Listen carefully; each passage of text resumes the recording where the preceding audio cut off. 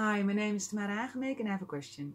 Do planets rotate? No, none of us experience G-forces, vomit tendencies, or fluttering hair while we are supposedly spinning at 1038 miles an hour. There is also no test that determines Earth's motion. To flatten the curve, Space.com mentions that the nearby moon doesn't seem to be spinning, but appears to observers from Earth to be keeping almost perfectly still. By spinning colossal planets far away, we are rendered null and void. We pay for any flying danger, and we forget that the universe revolves around us.